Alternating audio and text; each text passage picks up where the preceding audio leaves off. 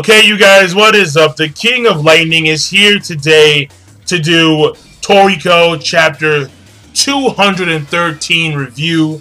Now, first of all, I do want to say that I'm actually really happy that the Toriko chapter came out today, as opposed to 2013, which what I originally thought.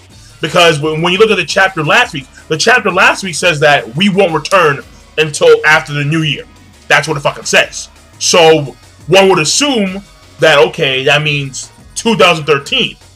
But apparently it was only a week. So I don't know what happened exactly. I don't know what's going on. But I think I'm not too sure how the Japanese calendar system works out. But either it's that, or like the Japanese calendar, like the actual New Year's was like last week, or it was some kind of holiday or a festival of some kind.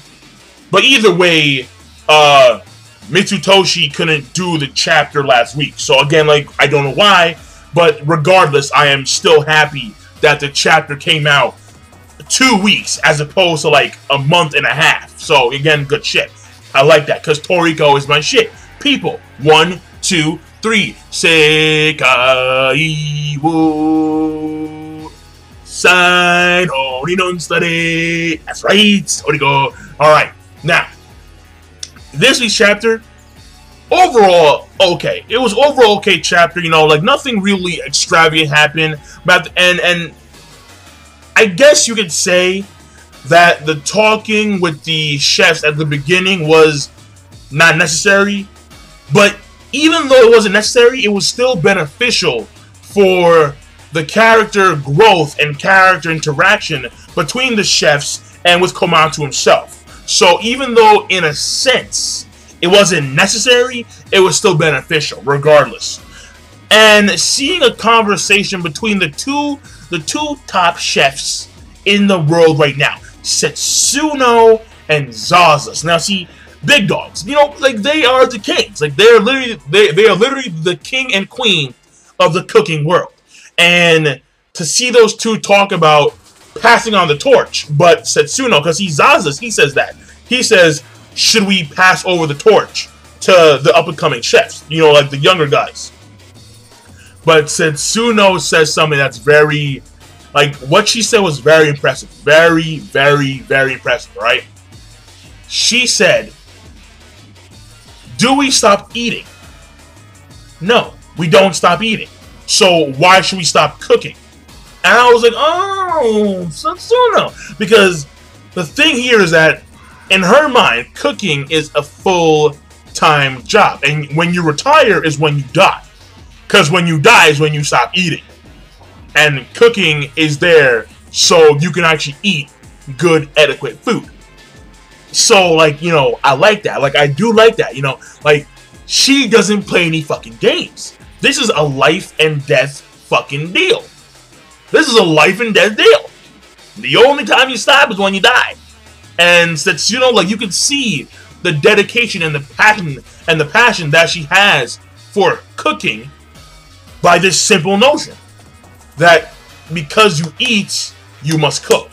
And you can only stop cooking when you die, because you stop eating when you die. So I like that, I really do. And then the thing here is that as they're talking, she makes because Zaza says, okay, fine, so, you know, we're not gonna pass over the title of Super Chef. And then she's like, well, you're not getting it either, because you only won like the last 3 times because I wasn't there. And he's like, oh really? Huh. Okay, alright. So we're gonna settle this shit right now. So like it's good. I like it. Competition, fierce competition between the two top dogs. Love it. Nice, very nice.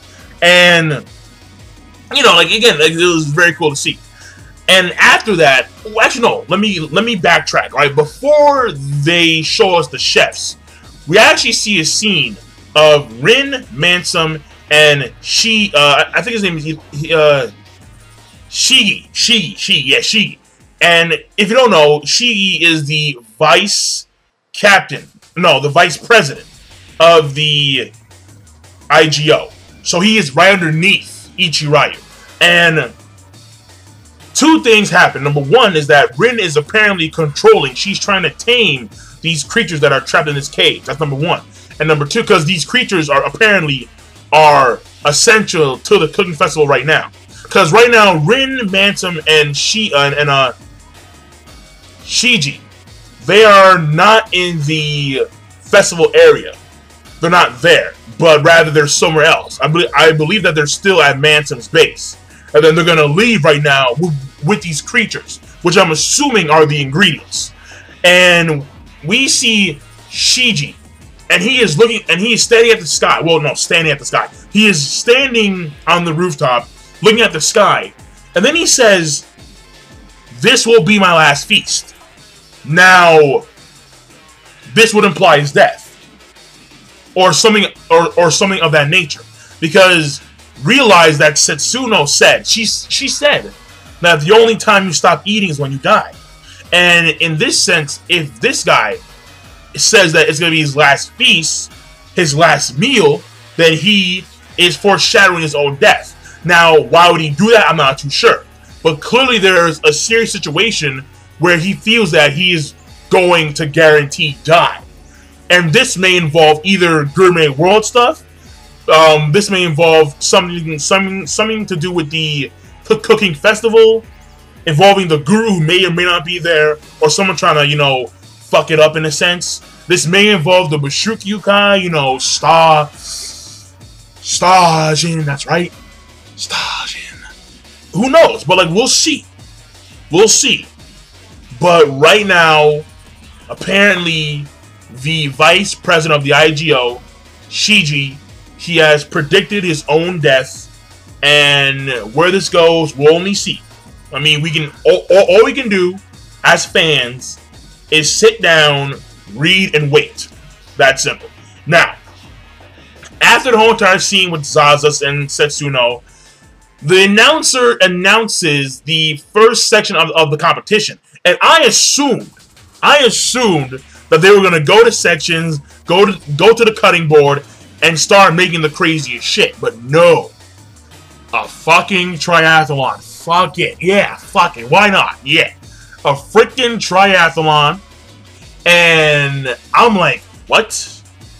And Komatsu's like, what? Like it's like, no. Like, this is not what I haven't trained for a triathlon. That was not the plan. And the thing here is that everybody else but him is freaking hyped. They're like, yeah! Fuck yeah!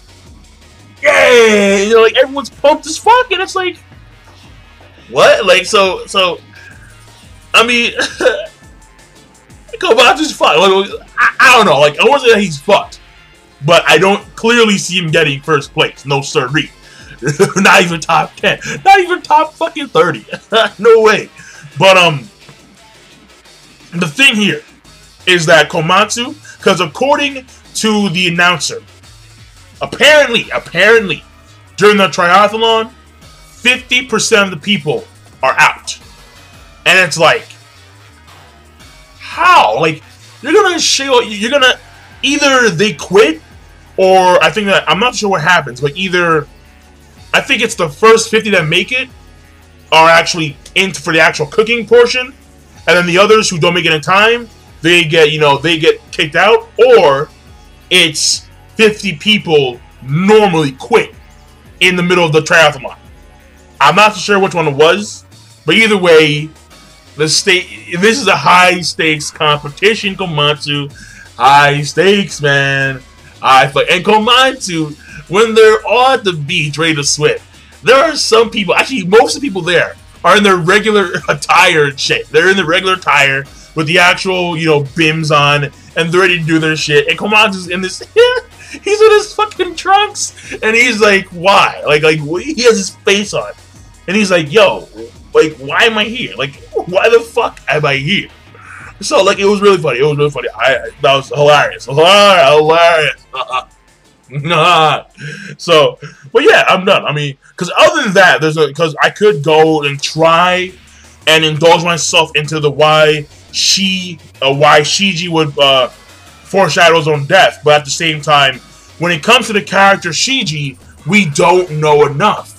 We just simply put don't know enough. All we know is that he is the vice president of the IGO, and that's it. So we'll see though, like we'll see. But right now, Komatsu is going to be in this competition. What I will say is that somehow, if in fact it is the top 50 guys who are the ones who make it to the competition for the cooking portion, then Komatsu somehow, some way, using food luck, will somehow be in the top 50. Even though physically right now, he's probably the weakest dude there. Including the females and the grannies. Including, especially the grannies. Because in Toriko, when you're a granny, you're fierce. You are fucking fierce, right? If you guys don't remember, Lady Chio, yeah. Fierce. If you're a granny, if you're a grandma, if you're like 100+ years old, you are fucking devastating. And it is scary as shit. So, Komatsu is the weakest dude physically here. So the only way he's getting through is if food luck occurs, like some big ass fish carries him towards the freaking goal. There's the only or some other crazy shit. But yeah, I'm done. So King of Lightning, be sure to of course rate, comment, and subscribe as always. And I'm signing out. Peace, and you have a nice day. On the way. Yeah.